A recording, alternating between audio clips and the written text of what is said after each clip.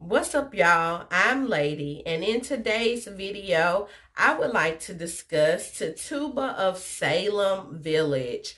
Unfortunately, I thrifted this book, so I do not have the cover. So I'll put the cover right here. This book was written by Anne Petry and was published in January of 1964. I read this book over the course of 3 days. It was really fast, only 254 pages, and I enjoyed it. This focuses on the first three witches accused in the Salem witch trials of 1692.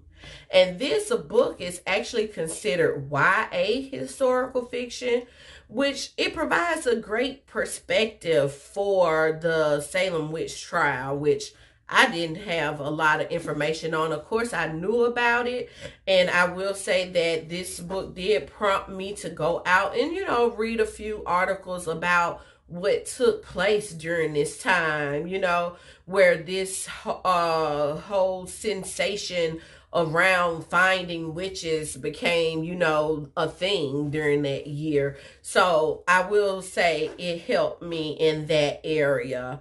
I did see that there is another book that focused on Tituba, which I believe she was the only Black or African American, which I don't think she was considered African American, but she was the only Black woman to be tried in the Salem witch trials. So there is another novel written by her that I think that author goes into a lot of detail about her younger life, but in this one we don't get that. So at the start of this book, Tituba and her husband are in their early 20s, enslaved in Barbados. They are purchased by a minister who plans to open a church in Boston, and he has a sick wife, a daughter, and his orphan niece. At first, they settle in Boston, but the minister can't find a church in Boston, so he is recruited by the Salem Village, which is about a day's trip away from Boston at this time, right? And so the family, along with Tituba and her husband, John, they moved to this village. And so things is going about, their everyday life, him trying to establish his, congregation and things like that. Well, I knew from the very beginning his niece Abigail was going to be a problem. The witches are victims of teenage malice, in my opinion. These teenagers are bored and they are acting like they're being possessed, and something happens. And I think Abigail, she just was mad at Tituba because of Tituba didn't take, any mess from her. Even though she was an enslaved woman, she didn't take any mess from this child.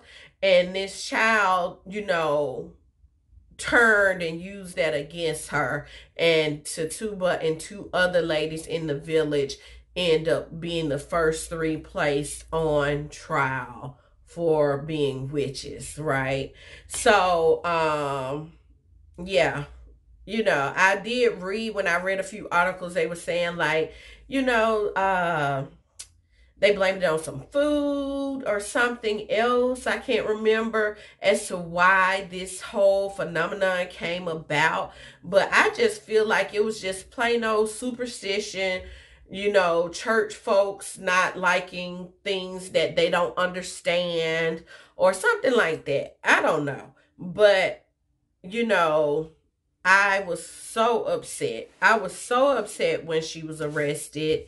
And her story is well known, but I won't spoil it for you for what happens to Tituba. Overall, I think Anne Petry did a great job with this story.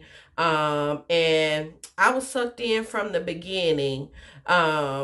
and I was pleasantly surprised by the ending since I did not know her story. So this is a novel, and all the other books that I see about Tituba are also novels, but she was a real person from history, right?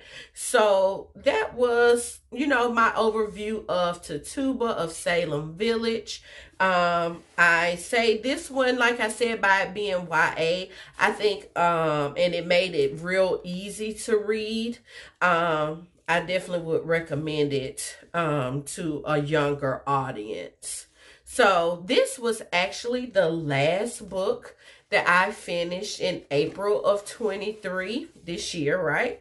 And the next book that I finished was last summer on State Street. This is the first book that I finished in May, this month that we are currently in. So in my next video, I'll talk about this wonderful book here. But that is it for this video. I hope you all enjoyed it. I'm Lady, and I will see you all in my next one. Bye, y'all.